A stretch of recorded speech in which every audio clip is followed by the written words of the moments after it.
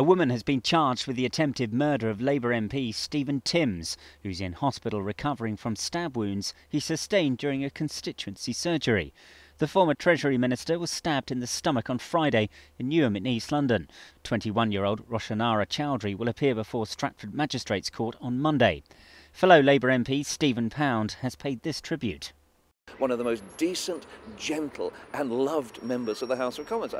He hasn't got an enemy in the place. And this is a guy who would go the extra mile for any constituent and then go another mile on top of that. These words have been backed up by Mr Timms' constituents. He's fantastic. He's a good MP. You know, he's done a lot for me. I can't understand it.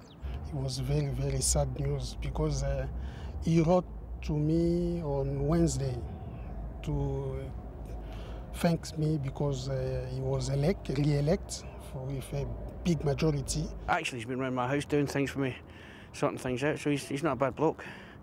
Mr Timms is recovering at the Royal London Hospital, where doctors say he's expected to return home over the next few days. Poignantly, he's spoken out against knife crime, and he's an incredibly popular MP, recently winning 70% of the vote in the general election.